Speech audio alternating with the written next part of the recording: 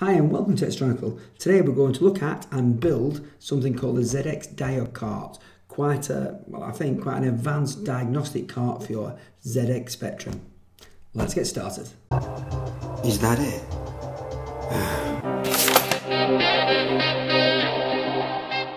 So here we are. It's unopened, so it's an unboxing too. It's a kit. I think you may be able to get them assembled for a little bit more cash, but this comes mostly as a kit. I'm using very unsafely an exposed scalpel blade because I've lost my loader for my scalpel blades and I'm not sure where it's gone. So that's them two catches there.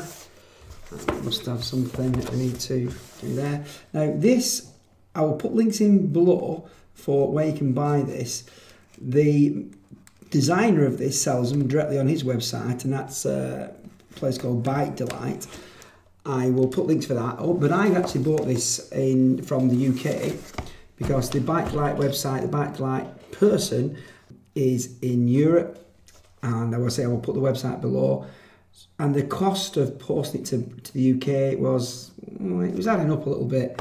Whereas if I bought it from a UK seller, who's obviously bought in bulk from the Bite Delight designer, then it actually worked out cheaper. So they must have got a good deal on importing, quite a few of these, and they're selling them on. But even though they're going to make a little bit of profit as well, it's actually still cheaper to do that, to buy it from the UK, than it is to actually order a single unit from abroad. So let's have a look inside, see what we've got. So we've got lots of pressy packaging, a little clicky, pressy packaging.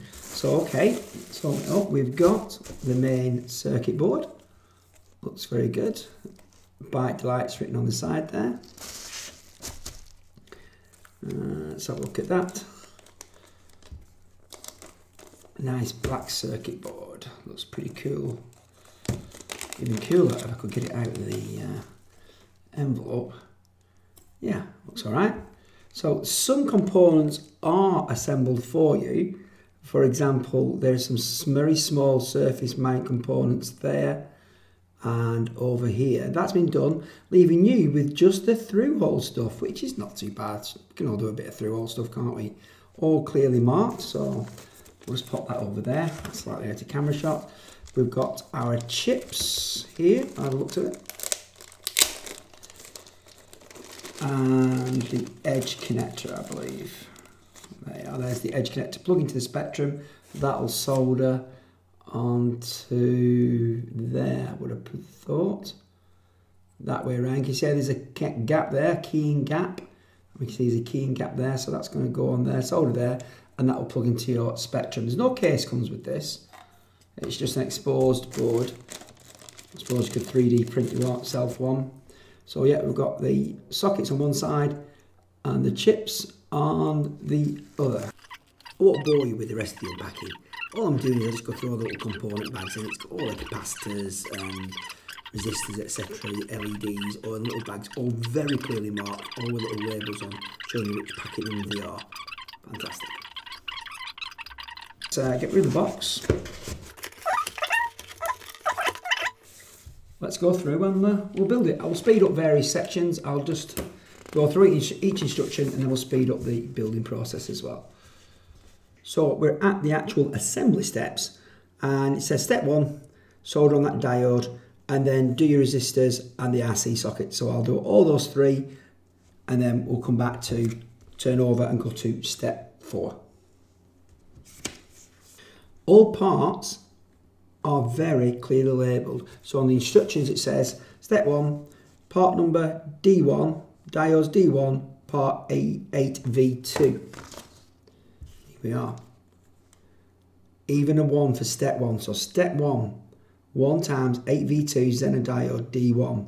You couldn't ask for more. The attention to detail that you assemble this is fantastic. They've even been, I've just noticed, the components have even been, come on out, come on little Zener diode, pre-bent. Look at that. So I just have to slot it in the hole.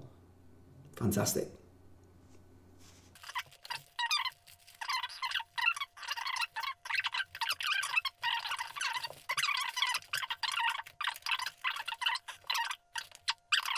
Okay, so that's all the diodes, well, a diode, sorry, and all the resistors soldered on. So we're now going to move on to the RC sockets. I've got all my RC sockets. Just take note of where the notches are on the board, obviously, and set your notches on your sockets appropriately. Where's this one go? There? Yeah, that goes there.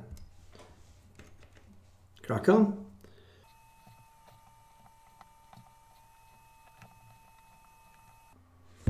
There you go. I've quickly just tacked a corner of each RC. I'll take off the sellotape now. Sometimes I'd use blue tack for that because there are a lot of chips that are raw. Sellotape's the easiest thing to do. Otherwise, if it's just like one RC socket or so, just put a bit of blue tack just to wedge things in place. Resist the heat quite well. So looking at that, yeah, everything looks absolutely fine. I've no problems with that at all. All looks pretty much flush to the board, so I'll go ahead and solder up the rest of the joint.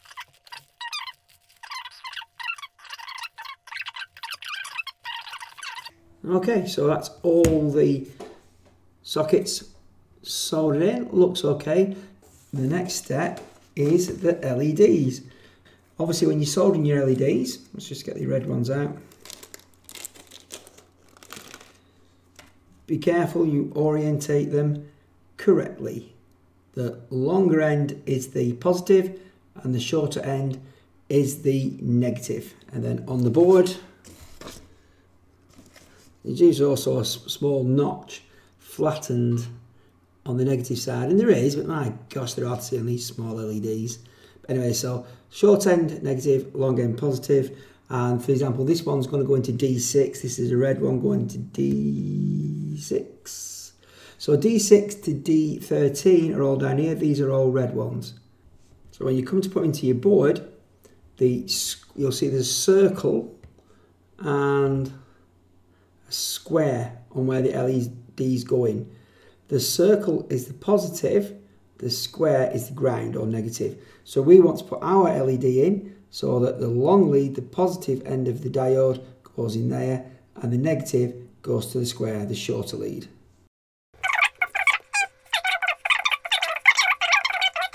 Now I've just paused there. I've put the blue ones in, and I'm about to put the last LEDs in, which these green ones, which is 4 green ones that go down here. However, just be careful when you're doing these ones. These all had all the negatives on the same side, all the negatives on the same side. These have negative there on this one, but then it's on this side on that one, and then this side on that one, and then the same position there. So just be careful. Take a good look at your board. That's short side going to the negative there, like that. In fact, I'm going to solder one at once so I can double check that I've got everything right as I go along.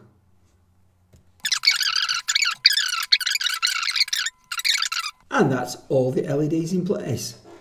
The next step is capacitors, C1 to C6. So what I'm doing now is just putting the capacitors in, putting a little bit of blue tack on, just to hold them in place while I flip the board and then solder them all up.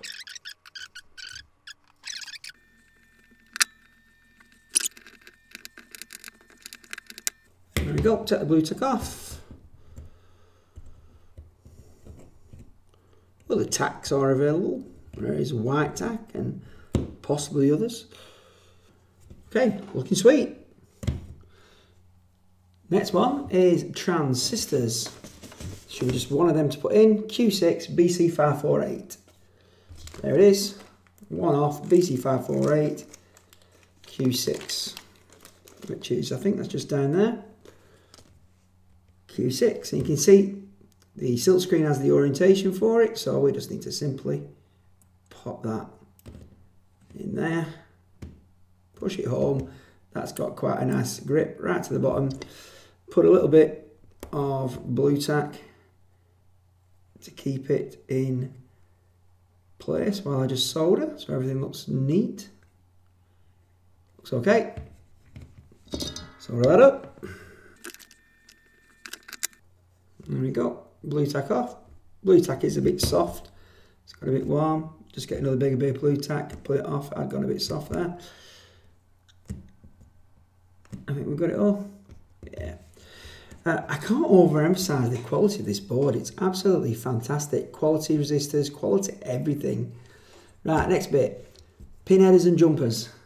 J1. So J1 and J2 both require 3 pins on there. So I need to... I have actually got spares of these if I cock this up. It was like this will give you plenty as well anyway. I don't think they're used anywhere else but here. So just break that like that. That's a 3. 3. Ah, I've done another 3. I want a 2. There we go, 2. So we'll get the 3s in. Lovely. And then obviously got a jumper. I don't know which one is going to be the default. There'll be in the instructions somewhere as to which one is going to be a default jumper setting. But for now, I'm just going to put them both to the top. When I go through the instructions of this later, I'll check which one they need to be on for whatever setting it should be. So then we've got this 2-pin one, which is J3. Ooh. That bit, ROM 1 output enable. Well, it's not labelled as J3. That's got to be it.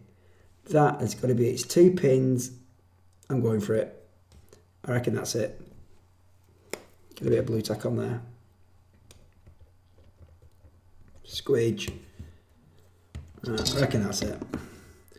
Just hasn't labelled it as J3. Probably a very minor oversight, but when you get to this stage and you put most things on, yeah, it was fairly obvious that it had to be J3, in fairness. Right, I think we don't need any more of them. They can go back in the bag. There they go. Chuck that over there. Put this jumper on. No, I presume it's only a 2-pin jumper that this should be on most of the time. To be for some weird setting when you take that off, I would have thought. Get on. Oh, these are fiddly little beggars, aren't they? Go on, push. Why are you not going on? Are the pins slightly out of whack or what? I'm not sure. There we go. Got it. Right. I think we have very nearly finished here. The next and last step on my sheet, you just can't see it's off camera. Second to last step are the switches.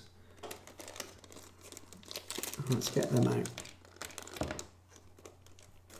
Oh, and some rubber feet. So we've got the slidey switch. Ooh, nice. And 2 tactile switches. So slidey switch is switch S1, looking at my instructions. Single pole, double throw it says as well. So switch S1 is going to be there, isn't it? Switch, well, it says SW, but that's going to be that, isn't it? Because the only 2 switches will go there and there and there little thing. So let's whack that in. Get in. Which way up this goes doesn't matter. What matters is me trying to get the darn thing in. Ugh, it's a little bit tight on the...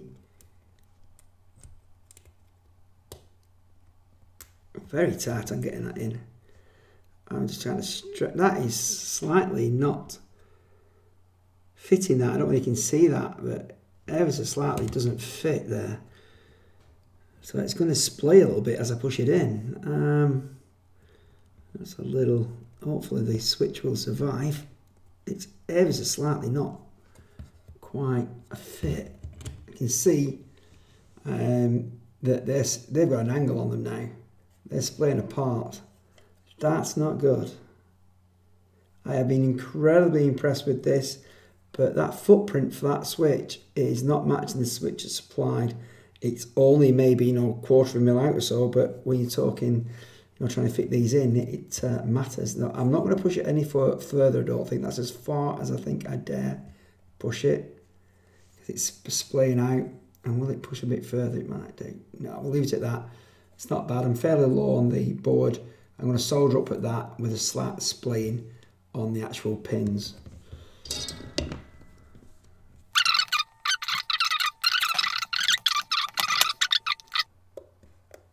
Okay. Right, tactile switches.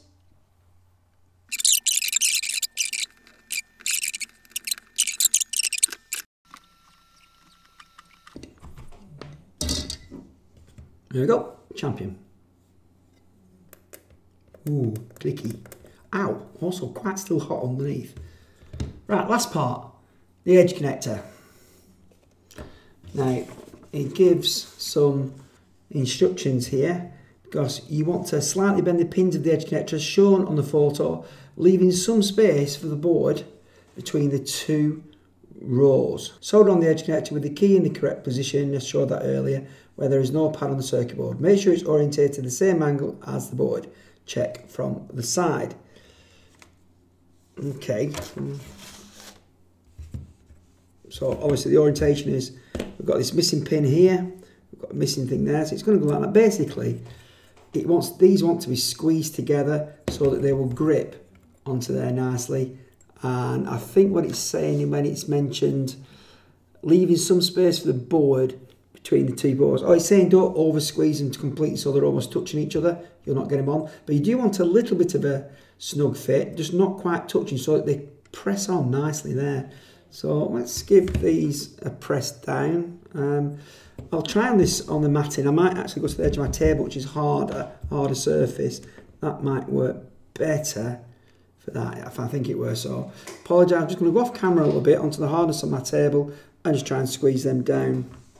It is quite hard to do. I've done them a little bit. I'm going to check for fit. One more press on this side and I'll check for fit. Not looking too bad.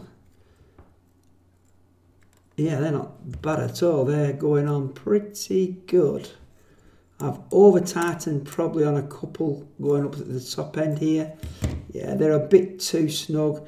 So I'll just slip edge of a screwdriver in there like that and just pull up and just try and bring some of them back out a little bit. That looks okay there.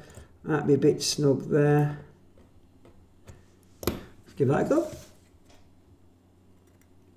Yeah, and now it's actually a bit slack, but I think we'll get away with that. In fact, I can see that we, yeah, most definitely will. They're all pretty much just about touching, so that's not a bad job actually. I'm relatively pleased with that. I just soldered the top and the bottom first, and then heated them up and adjusted it so it was perfectly square with the board before carrying on and doing the rest of those solder joints.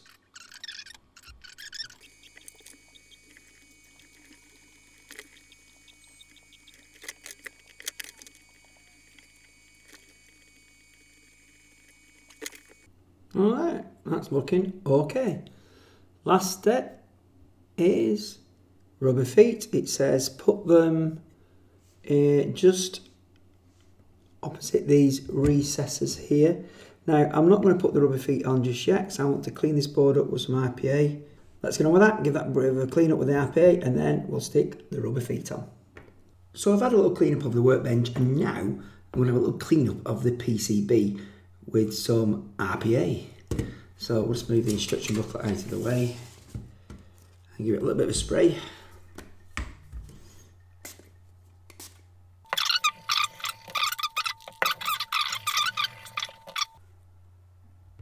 So damp down, let's put that lid back on my RPA.